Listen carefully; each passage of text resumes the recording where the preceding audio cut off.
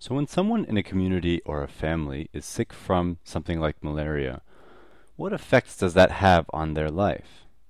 Well, in this lesson, that's what we're going to talk about. We're going to talk about malaria and its burden. Its burden on families, its burden on continents, its burden on economies, on lots of different things. So we're going to start out with the example of a family. This family could live on any continent. This family could be really any size. And this family has two parents, and let's just say they have two kids. There may be a young family. All right, so let's just kind of take a little journey through maybe their case when they're bitten by a mosquito, or when some members of the family are bitten by a mosquito and get malaria. How about we imagine then that parent one is bitten, so we'll put a little X indicating they have malaria. And maybe the same bug that bit parent one also bites one of the children. You have two members of the family who are not going to be healthy very soon. And so the first thing that's going to happen is that they're going to start showing signs of illness. And when you get malaria, you get headache, you get fever, you're vomiting. There's all sorts of horrible things that happen. Down the road, you can get anemia, you'll have diarrhea and hot and cold flashes. It's not very fun. And when you're that sick, you can't necessarily go to work. So immediately, that is crossed out by one of the parents. Over here, you've got your kids who are going to school. And just imagine that maybe when this child gets sick, they probably don't feel like going to school anymore either. So immediately you've now got two members of the family who are completely out of commission. They're probably laying in bed, and the other two are probably taking care of them. Now let's say parent two, maybe it's the mother or father, then has to work more. So you're putting that parent then in a situation where they can get exhausted pretty easily. And that is a very common thing, that partners of people who have chronic illnesses have to take on more of the burden. So exhaustion leads to some other kind of sickness, and this lowers their productivity, so lowers their ability to work and things like that. So maybe eventually, down the road, this person can't work either. Maybe not right away, maybe not right up front, but it could happen. Now let's imagine that one of the children, or how about we concentrate on the child that stayed healthy. The child goes to school for a while, but because this person over here, parent number one, was the person who was making the family's money, that breadwinner is now gone, and so this other parent is now looking for resources. And so they turn to the other kid and say, well, can you take a break from school and work? So what has now happened is that another student is out of work, or is out of school and is working. And so that is distracting them from their education, which has long effects way down the road in terms of their success or their ability to earn money down when they're older. Now let's imagine that things take for this child here a turn for the worst, and their health gets bad.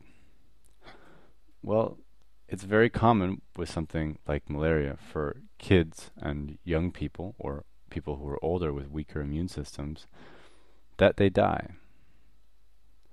So you now have lost a family member who's a contributing member to not just the emotional life of the family, but also the economic life. And so with this person gone, you have now a lot less resources somewhere down the road.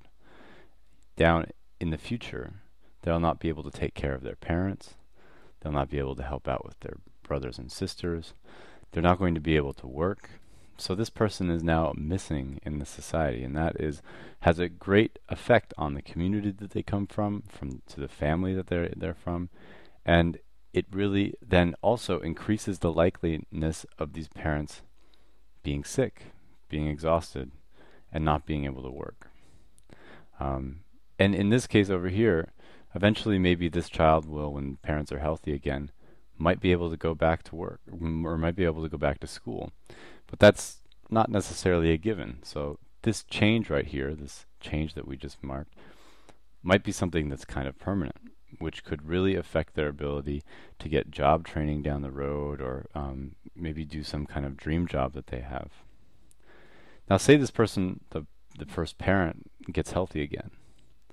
When they are healthy, no, let's say this parent now needs to try to pay for some kind of treatment. The family doesn't have very much money saved up. Maybe they have just in savings just $8. Well, to get a malaria treatment, it could cost quite a bit. You could go to the hospital and end up paying maybe $11. And so this barrier right here, this financial barrier, is prolonging this illness.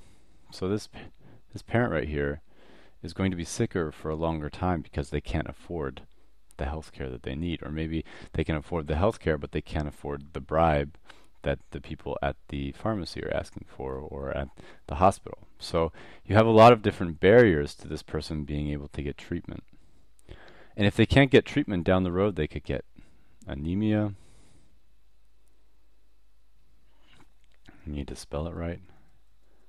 Anemia, which decreases their ability to work and makes them even sicker. So down the road, they just get sicker and sicker until someday they somehow manage to get better and go back to work. But in that time, the financial wellness of this whole family has gone down. This child has maybe worked even longer, and this parent right here is more sick and is more tired and more sick, and has been working harder than ever before. So you can see here these effects are all very practical. If one or two people in a family is sick, it could have a very huge effect on the well-being of the others. And this spreads out to the community level too, and it goes all the way up to the international level. And if you take a look at malaria in Africa, you can really see the broad effects of a disease on a continent. Worldwide, there are 250 million cases. And I'm going to put worldwide. That's a lot of people. That is a lot of people. That is actually about the population of Indonesia.